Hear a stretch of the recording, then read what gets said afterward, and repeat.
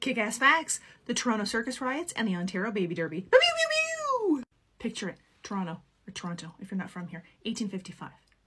It happened on a brothel on King Street near Jarvis. A troupe of American clowns from a traveling circus were entertaining themselves at the brothel, a brothel also frequented by the Hook and Ladder Firefighting Company, a volunteer firefighting group in the city. Let us diverge for a moment so I can tell you a tale about the Hook and Ladders. It's relevant.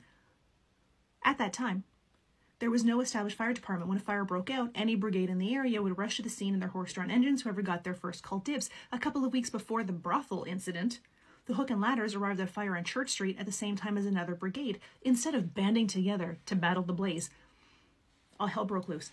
A fight broke out. As the building burned, the firemen rioted in the street. When the police showed up, they got swept up in the chaos. Firemen were charged.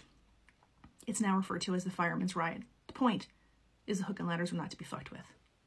And fucked with they were. No one seems to agree exactly how, back to the brothel, no one seems to agree how the fight broke out. Some say it was a particularly loudmouth clown. Others say that the clowns cut in line. Someone else said that the clown knocked the hat off of a fireman's head. It doesn't matter how it started. What matters is, that night, the clowns kicked some ass. At least 2 of the firemen were seriously injured, dragged out of the brothel to safety as the Hook and Ladder crew retreated. But it wasn't over. Not by a long shot. The next day, a crowd gathered at the circus. Those firefighters had a lot of friends. Word reached the police before the violence broke out, but by the time they got there, it was on like Donkey Kong. People were throwing stones. Circus performers and the carnies were able to hold off the mob for a while, but it couldn't last. Eventually, the crowd overwhelmed them, and when the Hook and Ladders arrived, the fit hit the shan. They stormed the circus with pikes and axes, overturned wagons, pulled down the tents and the big top, and set them on fire. They beat the shit out of the clowns. Circus folk ran for their lives. Some dove into the lake for safety. It was madness. It took the mayor to settle things down. He kept a fireman from killing a clown with an axe by grabbing it out of his hand and called in the militia to take control of the situation. Once things had calmed down, the circus performers came back for their belongings and ran like hell. Of the 17 people who were charged in the riot, only 1 was ever convicted.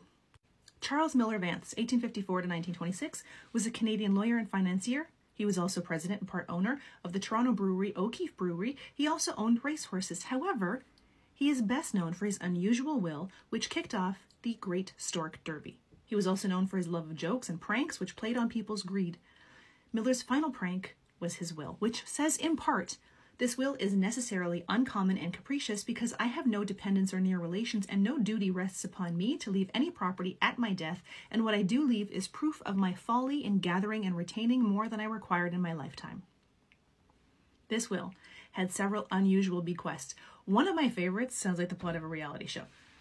3 men who were known to despise each other were granted joint lifetime tenancy in Miller's vacation home in Jamaica on the condition that they lived in the property together. It's like the original Big Brother. The 10th and final clause was the largest. It required that the balance of Miller's estate was to be converted to cash 10 years after his death and given to the Toronto women who gave birth to the most children in that time. In the event of a tie, the bequest would be divided equally. The resulting contest became known as the Great Stork Derby or Baby Race or the Ontario Baby Derby. The will survived 10 years of litigation, including attempts by his distant relatives to have it declared invalid. The Derby continued uninterrupted. 11 families competed in the baby race. 7 of them were disqualified. Most of the prize was shared between 4 Toronto women who each had 9 children, receiving $110,000 each or $2 million in today's money. Although 3 of the 4 had to pay back money to the city of Toronto for relief that they had collected, the estate also paid $12,500 each to 2 women with dubious claims. The contest inspired a Canadian made-for-television movie called The Stork Derby, which starred the incomparable Megan Follows, who was best known for her role as Anne Shirley in the 1985 Canadian television miniseries Anne of Green Gables. An old co-worker of mine was an extra in Anne of Green Gables. It was picture it. Anne is on a stage giving an impassioned speech to women, and my co-worker is one of the women in the audience who had to